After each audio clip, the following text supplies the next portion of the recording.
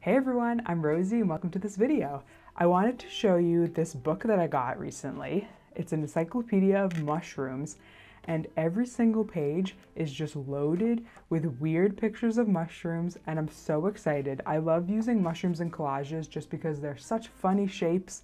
They're just such weird plants and they add character to any collage. So I was thinking we could use this book as sort of the main inspiration, main focus of today's collage, and pull some mushrooms from here and do something weird with them. Maybe we can like put them in a place where they don't normally belong, or we could like flip one upside down and make it like a boat and have something flowing down a river, or we could have it be an umbrella or something. They're just such weird shapes. I think there's a lot of potential here, and I'm very, very, very excited.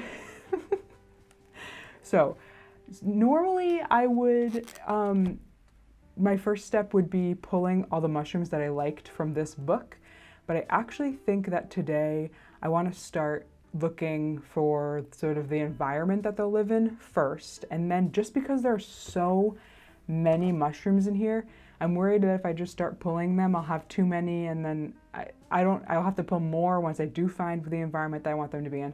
So I don't want to do that. I feel like that's a waste of time. I'm trying to be efficient over here. I was going to start by flipping through a few of these Nat Geos that I have, and maybe we can find some sort of landscape or some sort of thing to put them in. I'm not exactly sure yet, obviously, but let's look through and see what we can find.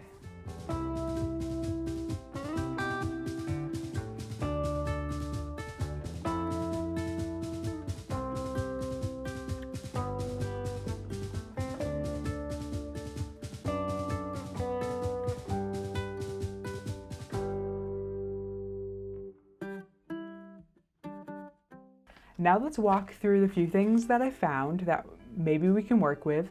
So I found this sort of like desert scene, but I wanted to pair them with these kids. So these kids are all looking down because they're playing with tops or something, and I thought maybe if I cut them out and put them in this desert scene and then put mushrooms, you know, growing and like they're looking at the mushrooms, that might be interesting because it's not like mushrooms would grow here because it's a very dry environment. And so they're sort of like looking at them because it's interesting that they're there.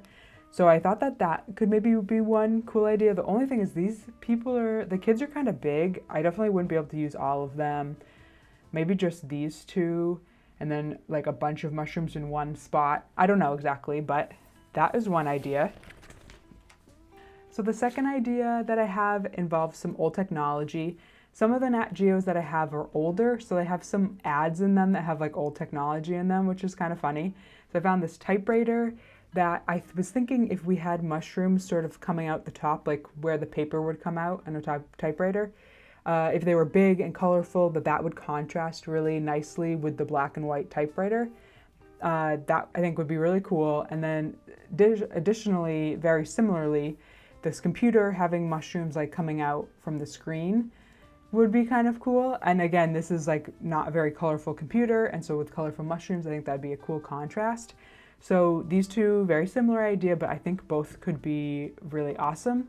So I actually really like this idea and the other idea with the kids, and I think that we should just do all of them and then see which one we like at the end. But I just think that all three of them are strong enough ideas that we should just move forward and make all of them and see what we like. So I think the next step is I'm gonna cut out some of this stuff, but then also we have to go into the mushroom book and pull the mushrooms. And now that I have a good idea of the type of mushroom that I'm looking for, so you know, for these two, like I guess larger ones and very colorful. Like I don't want white mushrooms for this. I want the like red ones, any other crazy colors. This I think we could sort of go either way, but I do think that once I cut these out, I'll be able to tell what better size of mushroom that I need. I think these should be larger, but this one I think might have to be a little bit smaller. So now that I have a better idea, I can go into the mushroom book and start pulling stuff. So let us do all that.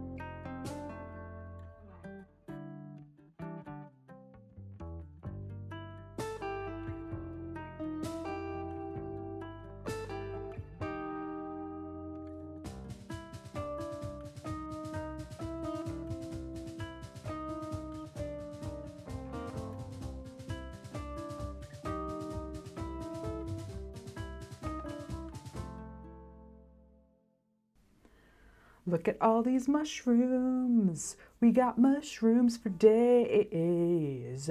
Mushrooms for days. All right, look at all these mushrooms. We are well on our way to being able to do this. So I think we're gonna start with the first collage, which I will start with the typewriter. It's secretly the one I'm most excited for. Well, I just told you, so it's not a secret anymore. But sorry, I just had to get a piece of paper. What a mess. We gotta move all this stuff. All right, get out of here. So we got our typewriter here. We have our pile of mushrooms. Let's start just putting them in places and see what looks good.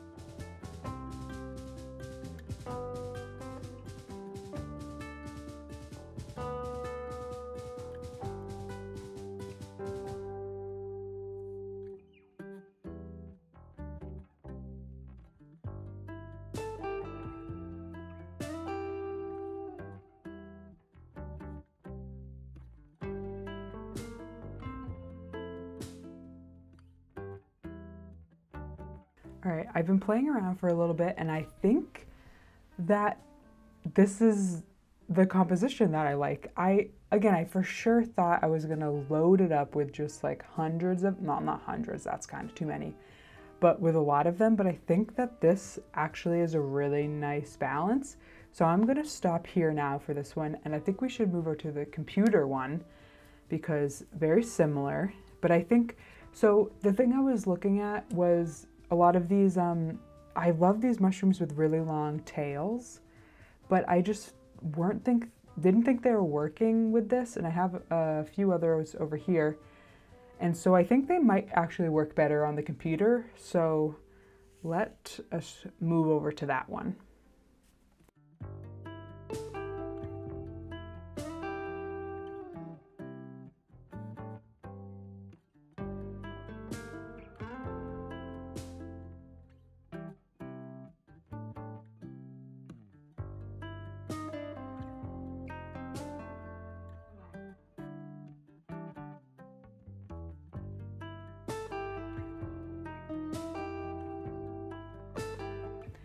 All right, so I'm actually pretty happy with how this looks too, and I actually think that the two together, I have to be very careful while moving this. I actually think the two together look really cool together. Look at that. So I think that these two are done. Now we just have the one with the kids who are looking at the mushrooms left to do. And I think that we will be done with this then.